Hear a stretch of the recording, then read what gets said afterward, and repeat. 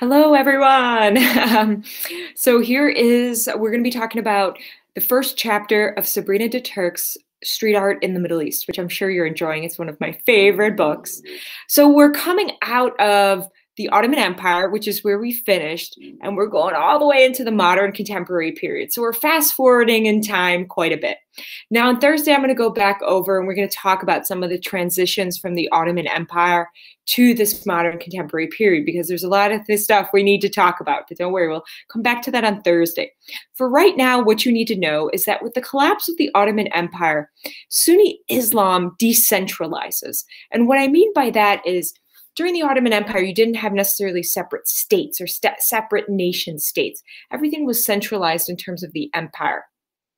With the collapse of the Ottoman Empire in 1918, the Middle East, Africa, and regions in Asia that the Ottoman Empire controlled are going to be broken up into nation states. And again, on Thursday, we're going to talk more about how this evolved and some of the things that are important to remember. So nation states like Egypt, for example, suddenly emerge in the collapse of the Ottoman Empire and become states. So it's a relatively new phenomenon that again happens as a result of Ottoman power receding. And you have kind of this rise of nationalism. Now, the rise of nationalism, as we know, is very kind of has a lot of different stuff going on here, even in our own context and abroad. In terms of nationalism here, we're going to have to talk about this thing called Arab nationalism. Again, we're going to talk more about it on Thursday when we see each other again. But for now, Arab nationalism know that there was this tension as nationalism started to emerge between Arab nationalists who were secularists. They believed in a secular government that was separate from Islam. Okay. Now, there were other people, right, other groups and a variety of different groups who believe that Islam should be more integrated within government structures. It's a variety of different groups. In the case of Egypt, we're going to talk about here the Muslim Brotherhood a little bit, which is an example of one of those groups that emerges in the 1920s, 1930s. And again, it comes to fruition really in the 2000s as a result of a lot of things, a lot of corruption, as we're going to talk about. Kind of the failures of nationalism. So there's this tension. And of course, in terms of Western countries, Arab nationalists were seen as potentially threatening. Because of course you have the Soviet Union, you're going to have the USSR in the backdrop who are going to be supporting Arab nationalists. So you're going to have Western countries like America who are going to be supporting kind of these Islamic groups or see a vision in which Islam is more integrated into society. Because the idea, as we're going to talk about on Thursday again, is that Islam was seen as more synonymous or like a friend to Western countries, whereas Arab nationalism was more friendly towards communist countries or had a relationship with communism in the USSR. So, you know, the Cold War. So all these things are going to play out, which creates the situation in Egypt in the 2000s.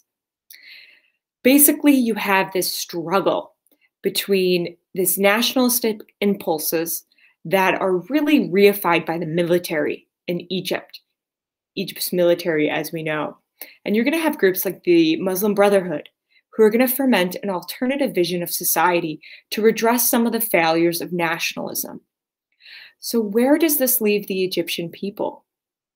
This is a great question that we're going to have, because we shouldn't think about this as binaries or that they're in binary opposition. There's so many diverse ideas and practices. We're talking about why things like murals give Egyptians the abilities to embody all this diversity, because there's a lot of people who are on like both ways, right? We need more Islam. We need the Islamic ethic of kindness and modesty and humility. That's great for society.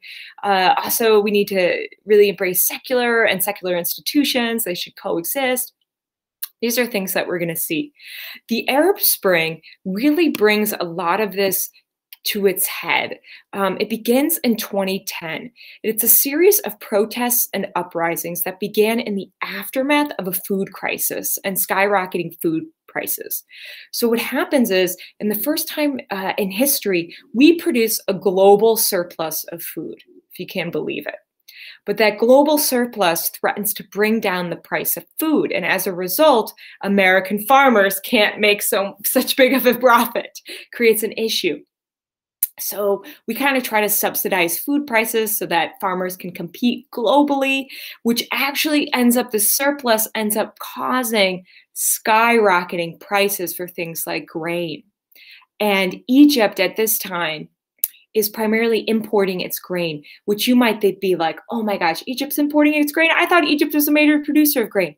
Yes, they were, until the Aswan Dam. It's a horrific and tragic story. In the 1960s, Egypt builds this dam. And the idea with the dam, the Aswan Dam, was to more easily control the Nile floodwaters and actually make Egypt a bigger global competitor in terms of production of grain, giving farmers more of an ability to control it. Also simultaneously give Egypt and Cairo specifically, its cities, electricity. So it was seen as this like, oh yeah, it's gonna like bring electricity and it's gonna make us even better at agriculture. Well, it does the reverse. The Aswan Dam is one of the greatest ecological disasters in world history, because what it does is it increases saline levels and actually hinders the nutrition or the basically chemical compounds in the Nile that made it so agriculturally fertile, and really hinders farmers' ability to farm the Nile. And the flooding, this whole practice of the Nile, the cyclical flooding every year, it actually creates a lot of problems for farmers. It also hurts fisheries, because fishing was also a primary source of income for Egyptians. So it hurts the fishes and the number of fishes that are in the Nile. Then you get pollution, the rise of pollution on the Nile. Most communities in Egypt today live along the Nile. If you've ever seen kind of the lights and it's lit up, it's a beautiful, I wish I had the picture. If I have a sec here, maybe I'll bring it up. The Nile at night. Let me see if I can bring it up. Oh, I got it. Oh no. The Aswan Dam. Oh, I have a picture of the Nile at night. The Nile from space. I think that's what it is. I gotta get this for you guys. Beautiful photo. I love it. I have it framed. I should just get my framed picture of it. All right, let me pop this bad boy up here. Sorry if you hear my dog in the background itching her ears. Okay.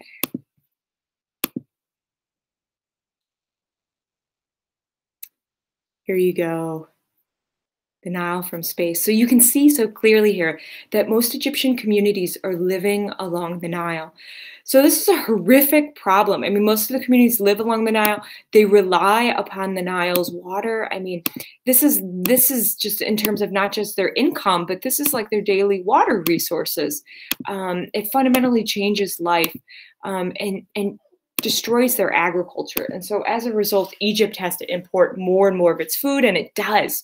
So this global food skyrocketing price crisis has a big impact on countries like Egypt, also Tunisia, Syria, Morocco, Palestine. These are all countries that are really impacted by this.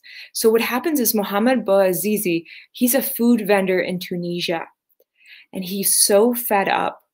I mean, it was a horrific, people were starving to death. This was a real, some of you guys might not remember it because you were younger at the time, but it was horrific. And he's driven to the point of self-immolation. So he lights himself on fire. I mean, you can imagine the horror of what this man was going through to do something like that. I mean, it was horrifying, tragic. He eventually dies, a very painful, slow death. I mean, it's hard to even fathom. So the tragedy of his death really lights off what's going to be called the Arab Spring, which is protests that take place across kind of Egypt. They start in Tunisia, then they spread to Syria and primarily Egypt. Now, what do these protests represent? What are the issues? A kind of frustration, with the system as it was. At the time, Egypt was being led by kind of the military per se, and it had a president, constitution, but really reinforced by a certain militarism. And he was a secular national leader. So it kind of left Egypt, who were fed up by this military system and the militarization of this system, who were just like, we need something else. We need something different. We cannot live this way in a constant state of dependency. So what can we do? So basically these protests erupt and come to a head in what's called Tahrir Square, or the Martyrs Square, an important square, and really becomes a focal point and symbol for the ongoing protests. On February 2nd, violence erupts between the pro-Mubarak, and again, Mubarak's the president at the time, so between the pro-Mubarak and pro-democracy demonstrators there, followed by the February 3rd, the Friday of Departure demonstration. So it's one of the important dates and kind of solidifies and ends the Arab Spring, because kind of is the beginning and the end of it in some ways, because at that point, Tahrir Square, images of what's going on with everybody coming into the square and demonstrating against the government gets into the global media, and that's when images start coming to America and places like that. And with America becoming concerned in other countries, of course, the Egyptian government becomes very concerned. They end up ousting Mubarak. We know that the Muslim Brotherhood eventually comes in with Morsi, but of course, Morsi isn't allowed to last long, and he is usurped from power. And then, of course, the military just takes full control over the country. And to this day, Sisi and the military leader maintains his power over the country. So the Arab Spring has kind of this mixed legacy because it embodied with it a certain hope for change in the future. Sorry, that's my dog making those noises in the background. So she's itching her ears. But really, it was this period of hope for change. This was also during the time of President Obama and the Obama administration, who also embodied these things. And I can tell you, I was a young student at the time, going through a lot of this, and I felt it too. There was a certain hope, like in a better future, a better system that we could create. And yet the Arab Spring ends in Egypt with just Sisi and the military taking over. So what change did it bring? What has it fermented? And I think that's a question that we have to think about. And I think art really allows us to reflect on this question. So one of these important movements that we see happening during this period of time is the creation, the formation, and spread of murals. Murals throughout Egypt, specifically in Cairo and in large cities in Egypt. Murals are important if we think about them as a social strategy and really the aesthetics of murals. So what's the point of murals? Where do they come from? In the book, Sabrina de Turk points out that murals in general seem to come from Mexico.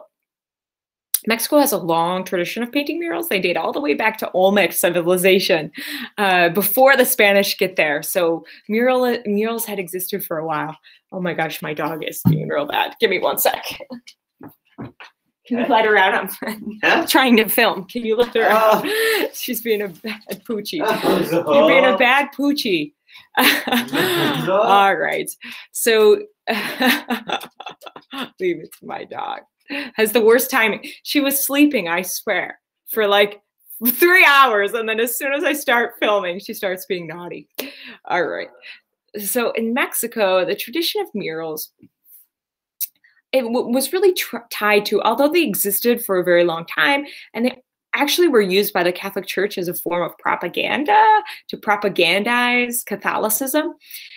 Because one of the things that murals allow you to do, because they're so large and big, right? A mural is something large, big, you put on a wall.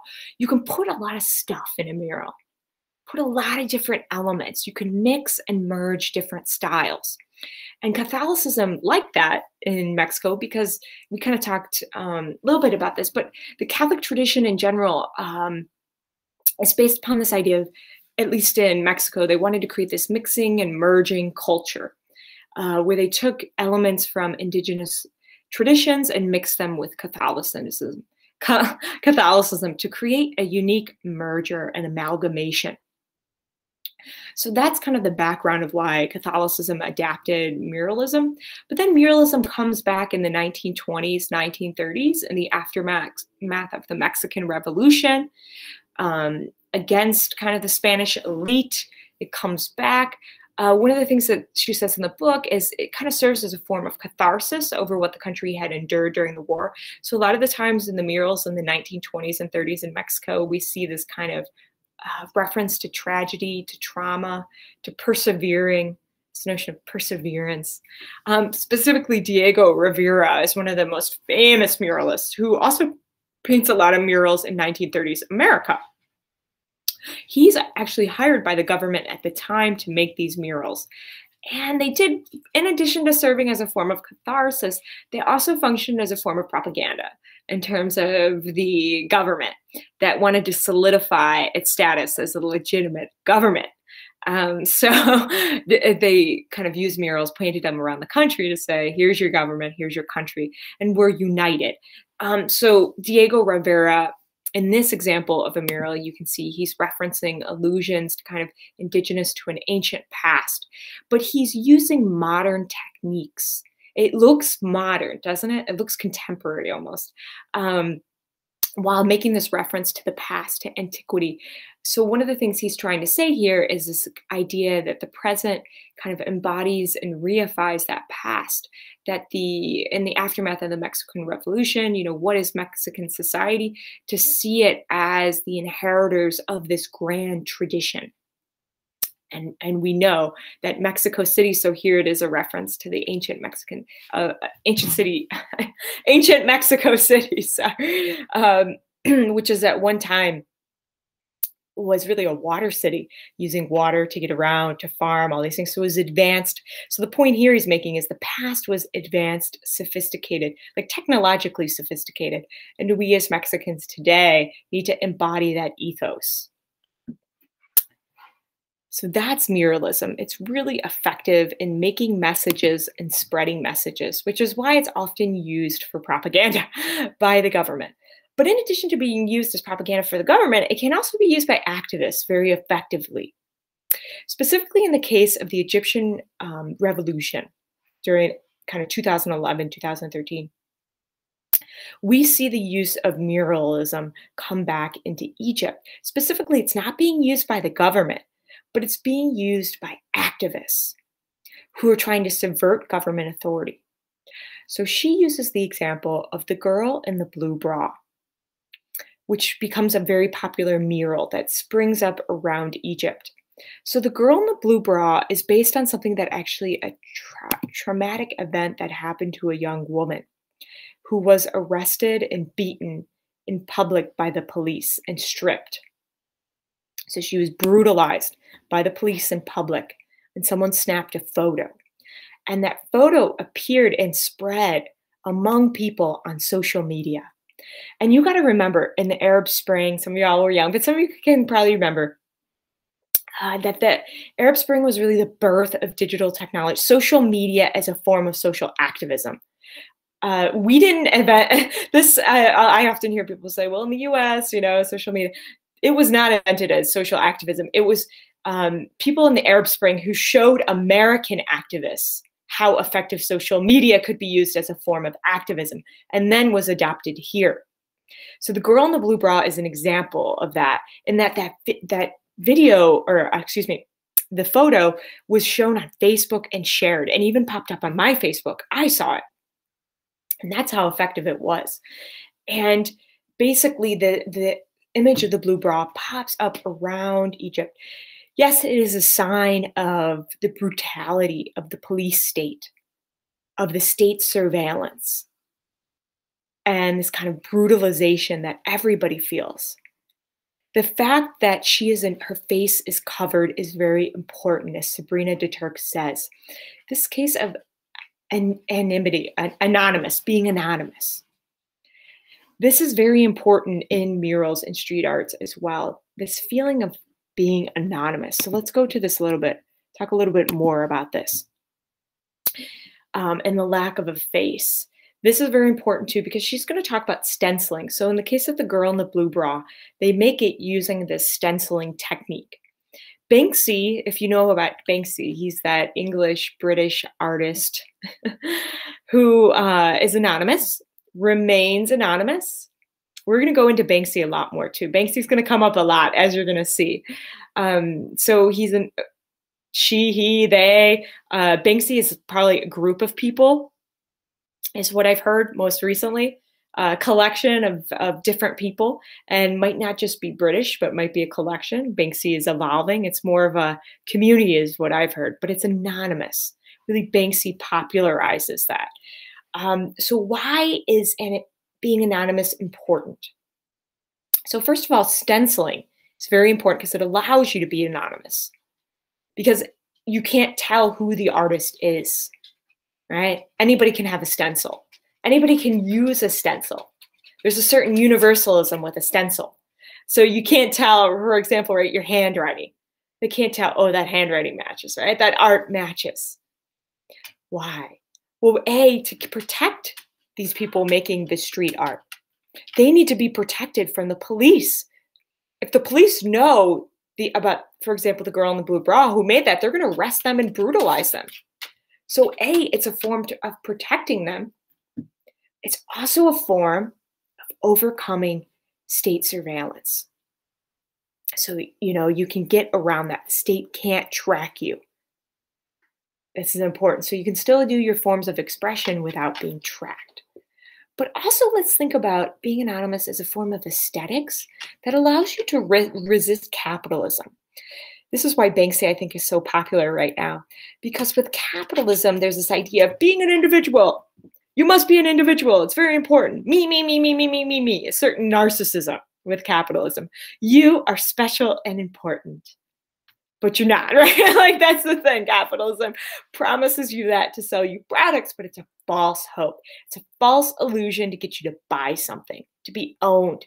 Oftentimes, that belief is used by politicians and corporations to take advantage of you, to get you into a situation where you end up getting ripped off, right? Anybody seen a used car salesman, or anybody had that experience? Happened to me many times. It's very effective. They make you feel special, personal, that you have a unique identity. You're like, oh, okay. So it's very important for capitalism. So this becomes an aesthetic tradition or an artistic tradition of being anonymous, creating anonymous art that allows you to resist capitalism. And this is very important because during the Egyptian Revolution, the resistance to capitalism was very important. Some of the streams and themes, again, it's really hard. On Thursday, we can talk more about it. If you're asking me, what are some of the themes, aesthetics, ideas? So diverse. There's so many different ideas. We get environmentalism, resistance to capitalism. I mean, all sorts of Islam, as we're going to talk about. Islam is going to be at the forefront. Islamic ethics of kindness, of compassion are going to be seen as a way to resist capitalism. These are all going to be really, really important.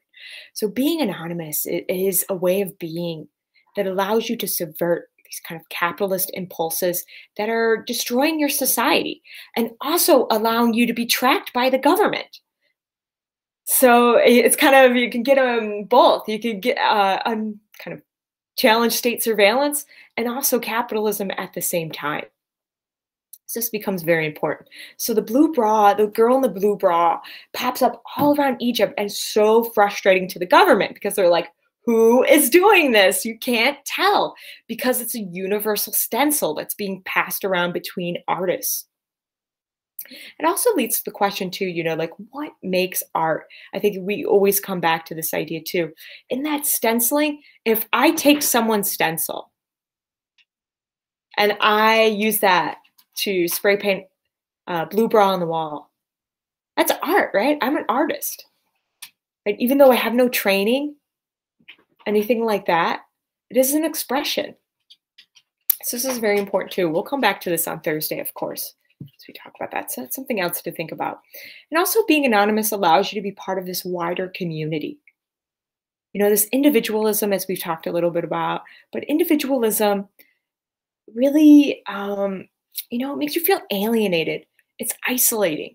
This, oh, me. Thinking about yourself all the time really sucks. Yeah, it stings sometimes because it's like the narcissism is its own, it leads to your own undoing because you're alienated, isolated, you have no friends, because you're too me.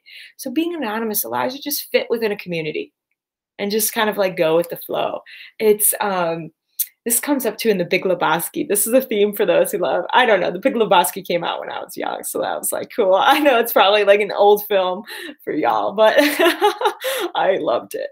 But this kind of go with the flow, like, like I don't care, like whatever, like, be relaxed in the face of brutality. Being relaxed, being cool, this is something that's going to come up when we get to Muslim cool, is the ultimate way to resist police brutality sometimes. This is very important to not allow such violence and brutality to dehumanize you and to frustrate, makes you anxious, because the goal of such brutality is to make you stressed out, is to make you anxious. But if you don't allow yourself, right, instead you say, you know what, I'm going to be more relaxed, I'm going to be more cool, I'm going to be than you, because you can't affect me. So that's part of this kind of idea too, with this aesthetics of being anonymous, just kind of blending in a relaxed way, right? I'm just hanging out kind of thing. Again, we'll come back to this in Muslim cool. So part of the street arts along with this is this whole cultural tradition of being relaxed, not being anxious, and choosing to be anonymous. So some of the things I see at social media, for example, they will all take the same name, which starts to frustrate Facebook. Facebook gets really frustrated by this. They don't want, and same Facebook walls. It's like a replication of like 200 different Facebooks that are the same, which makes it impossible for the government to track. It's all the same photo. It's all the same person. Everything's aligning. Like, who is it? Who is this person? So it's really effective. Okay. So this is another example. Ooh, and then we got to talk about women. This is really important. This is kind of, I'm going to conclude a little bit here, kind of go another 20 minutes or so. This idea of women and the role of women in street art in Egypt is very important.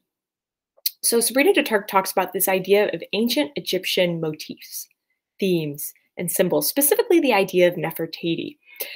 So Nefertiti, who was she? She was an ancient Egyptian kind of leader. She was the wife of Akhenaten, and she participated in his religious revolution. So generally, historically, she's associated with upending the social and political order. So a rebel to a certain degree.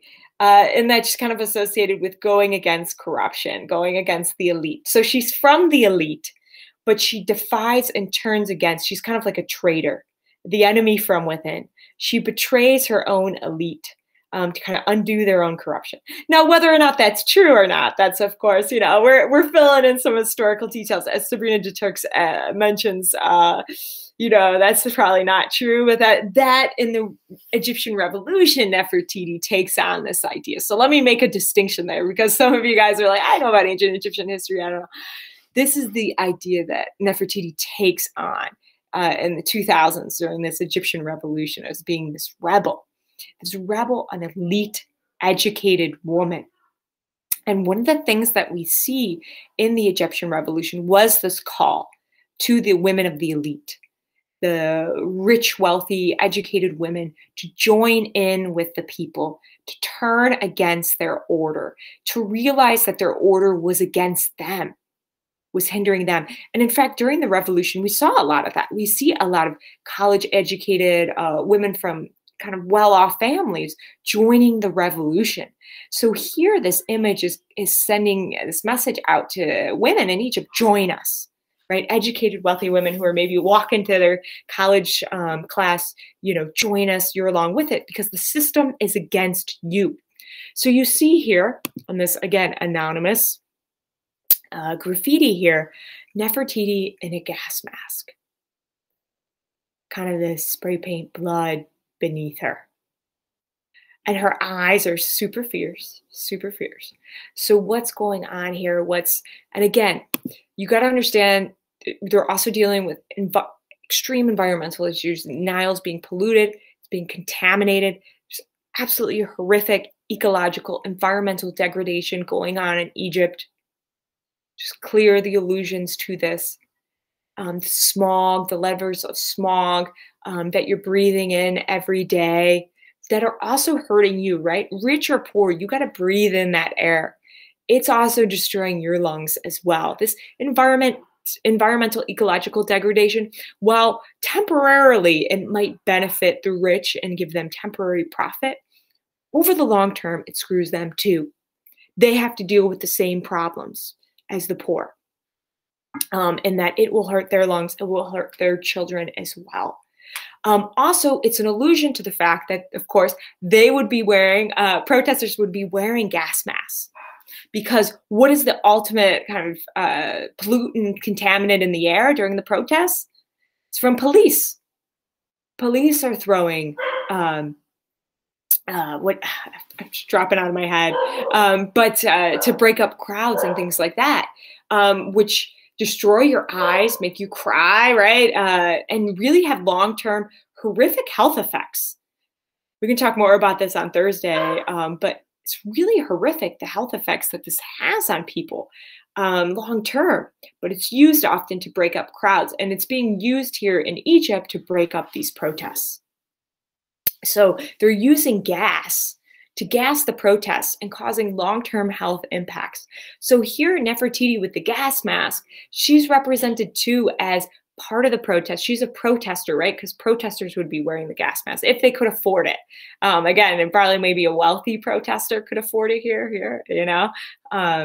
Maybe poorer protesters can't afford that, but here she's with them. So Nefertiti is with the protesters. It also shows that ancient Egyptian history and mythology is very important for the Egyptian state, because the Egyptian state often represents themselves as kind of the inheritor of this great ancient Egyptian empire and tradition.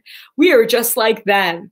We were like ancient Egypt. So the Egyptian government co-opts a lot of this ancient Egyptian motifs, themes, aesthetic elements into their own government propaganda to represent themselves as great as the great ancient Egyptian empire.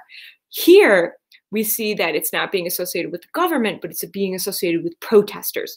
So protesters are saying in this image, you are not, the government is not the inheritors of the ancient Egyptian tradition of the great empire. We are. And Nefertiti is with us. So history is against the government and history is with us. And I think it's a really effective method here and strategy of making this point. And it's also a call to action. Nefertiti looks fierce and she looks serious. But again, we're going to see a lot of women in revolutionary art in Egypt. But something that Sabrina DeTurk brings up is that it's a complicated legacy. As we're going to see, this is an idealization of women's roles in the revolution. Because as we're going to see, women are going to be in a tough situation in this revolution. They're going to face extreme amounts of violence from men. They're really risking their lives, their bodies. And oftentimes within the protests, their voices are being maligned and marginalized. This was a problem. And Sabrina DeTurk mentions this problem, so it's a complicated history, a complicated legacy. So we must also read that in the art, right? In that Nefertiti image, that's an idealization of what's happening, what women's role, what they hope it to be, but that is not what it is. An image that gets more to this tension is Amr Abu Bakr's representation of Aliyah El-Mahdi and Samira Ibrahim.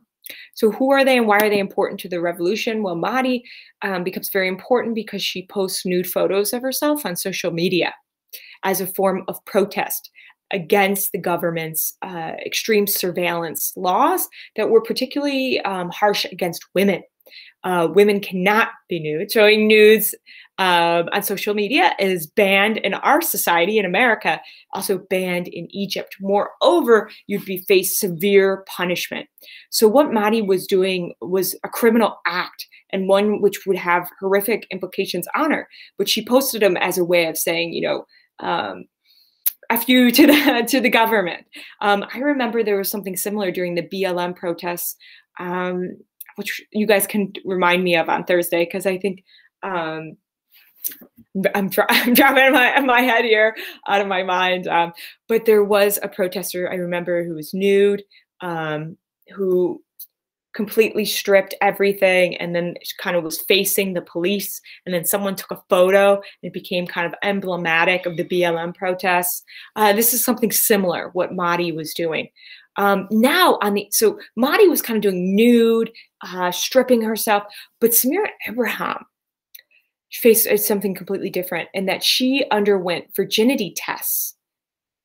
So she was basically forcibly underwent with men doing this virginity test on her, forcibly probing her sexual organs after she was arrested for protesting in Tahrir Square.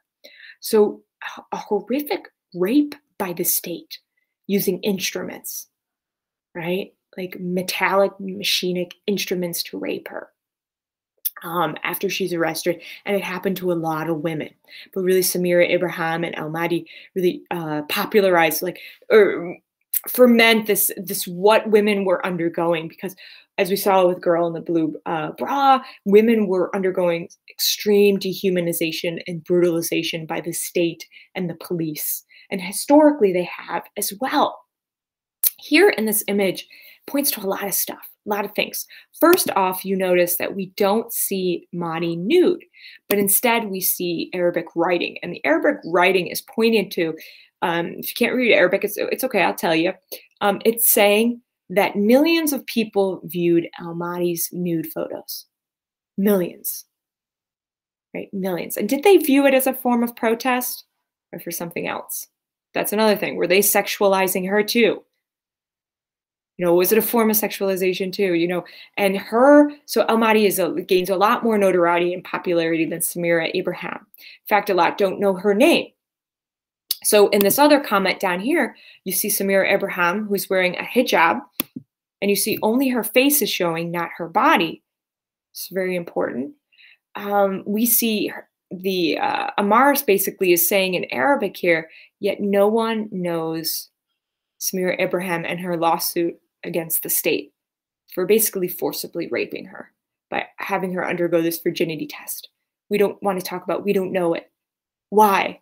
Why isn't her face, why isn't her body remembered in the same way Mahdi's body is? You know, what's happening here? And you can see too, it's very interesting. Mahdi, check this out. Mahdi's looking at us, right? She's pointed at us. Eyes are dead center with us. Whereas Samira Ibrahim is looking away.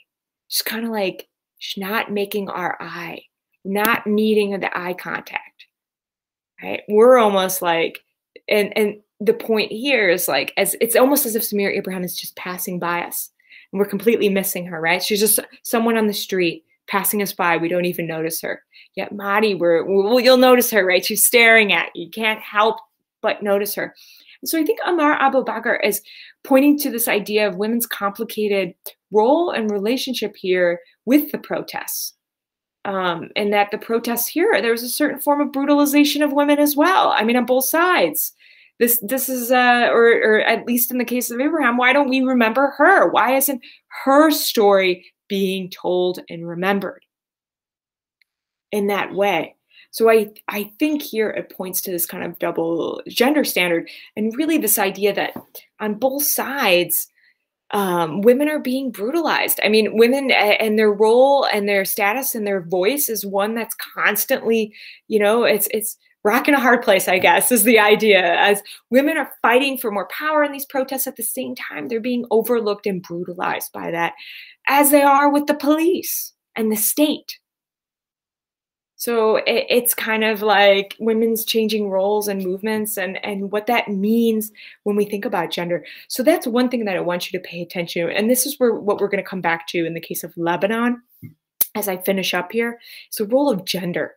One thing that we're going to see a lot of in street art in the Middle East is a lot of focus on gender, on the role and status specifically of women. We're also going to see sexuality come up.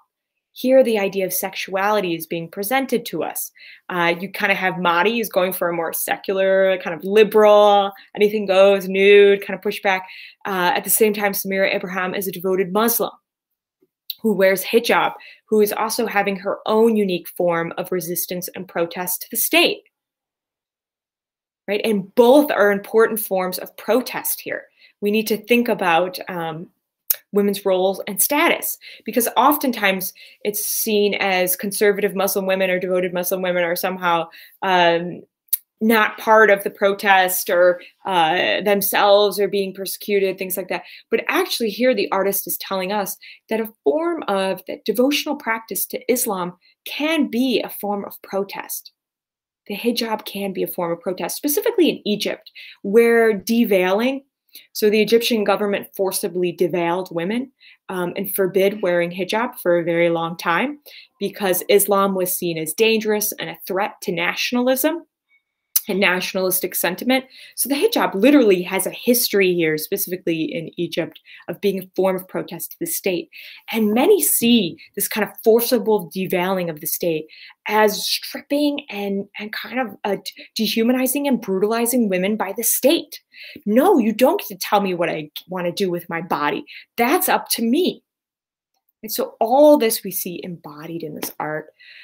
So on Thursday, we're going to come back to Lebanon. Hopefully this gets kind of conversation going. And you guys, I know will have a lot of questions. So when we meet back on Thursday, just write down those questions, have them ready on Thursday. Also, in addition to this video, I'm going to leave a clip about the Arab Spring for you to watch as well. So make sure after you watch this video, you watch this clip about the Arab Spring. That'll give you a better idea of everything that's going on. All right, I'll see you guys Wednesday.